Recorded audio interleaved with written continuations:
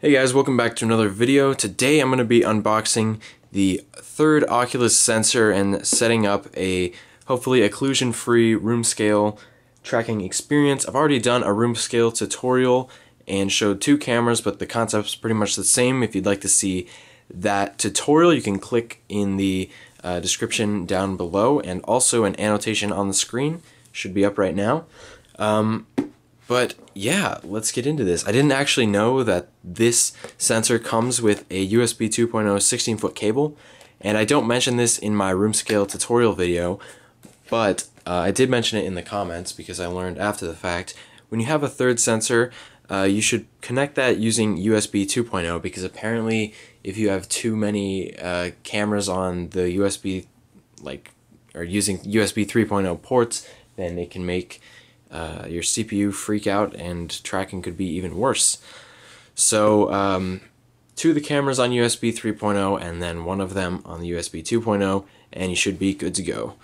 So let's take a look at this. By the way, this just tells you Oculus's official guide for 3 sensor setup on this link here. Nothing on the back, but expect this to be a pretty simple unboxing. A little notebook there, or a manual.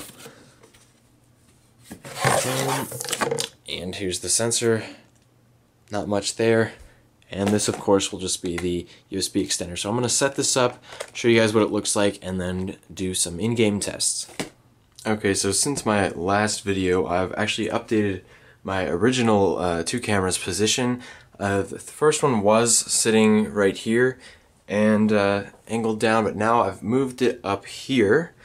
That's just connected straight to my computer. If you want a detailed look of the connection setups, you can check on my room scale tutorial video because it's really not that different. I ended up putting the third sensor here connected with USB 2.0, and that extender runs behind the wall.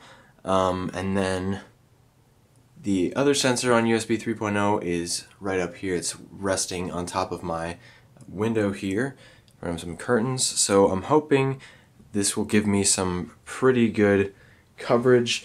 The measurement between this sensor and this sensor is probably 13.5 feet or so, maybe more, maybe less, and these cameras are about 7.5 feet apart.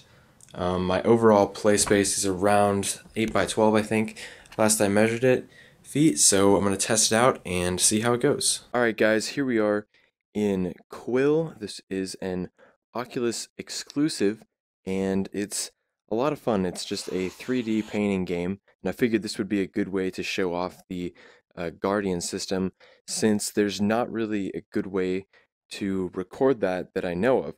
So I'm basically just going to go around my room and mark with this paintbrush here in the my boundaries, basically. So I'm gonna get to where the Guardian sensor starts showing me. Yeah, it starts about here, and I know I've got my chair over here. Oop, a little bit of issues there. And oops, going along the wall pretty good here. Oop, I think, okay, here. And I found it again, still going. Bed should be right about here.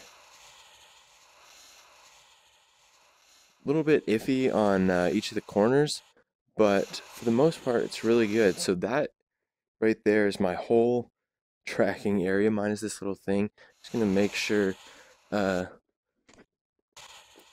getting some weirdish. Okay, that's good now. But seems like the floor is getting a pretty good amount of tracking space from what I can tell. And I know I've got a light here, so I want to watch that, but maybe over here, yeah, reaching up high isn't a problem either. Mix up the colors.